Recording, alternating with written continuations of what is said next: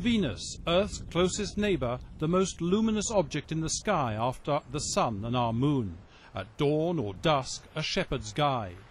The planet is Earth's near twin in size, but the two have little else in common.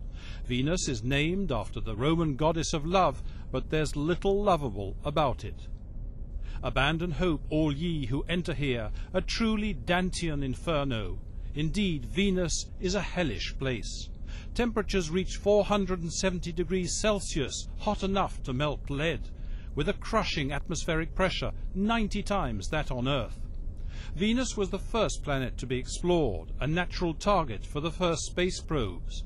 The American Mariner 2 spacecraft flew by it in 1962, discovering that the planet had no magnetic field and confirming the extreme surface temperatures beneath the thick clouds.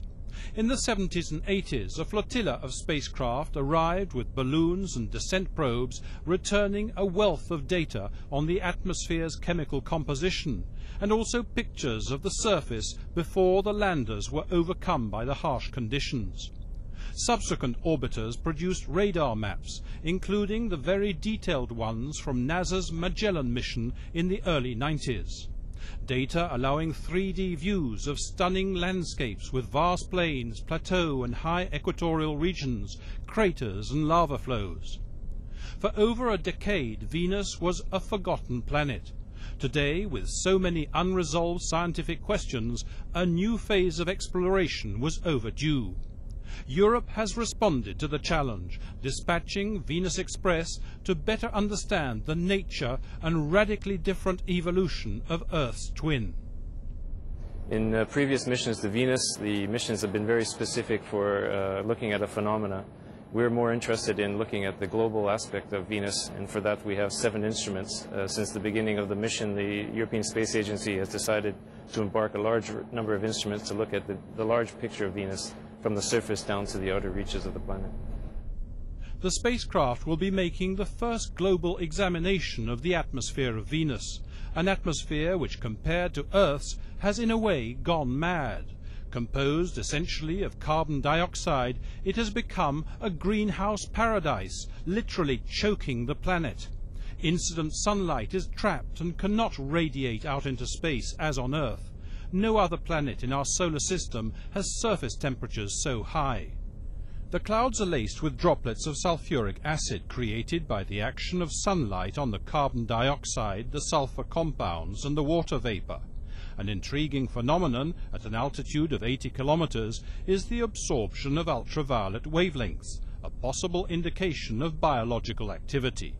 Biological activity is something that, of course, is a very hot topic, and we can imagine places in the atmosphere of Venus where, for example, we have these ultraviolet absorbers. There we have a condition which are not too far from the Earth's conditions in terms of pressure and temperature. And if something like that is going on, this is the right place. The movements in this atmosphere constitute another mystery. There are gentle breezes at ground level, but at higher altitudes, hurricane-force winds sweep around the planet. The strong winds may be related to another anomaly. The planet's axis of rotation is inclined 3 degrees, but compared to Earth it spins backwards, making the Sun rise in the west and set in the east. And a Venusian day lasts an eternity, 243 Earth days, to make a complete rotation. Solar wind particles are deflected around our own planet. But the magnetic field of our neighbour is so weak that such radiation continuously strikes and depletes its upper atmosphere, possibly explaining how the planet has lost the water it had in earlier times. Venus Express will also investigate another interaction, that of the atmosphere with the planetary surface. Scientists are eager to understand why Venus, formed 4 billion years ago, looks so young. There are virtually no small impact craters. Its entire surface appears to be only some 500 to 800 million years old.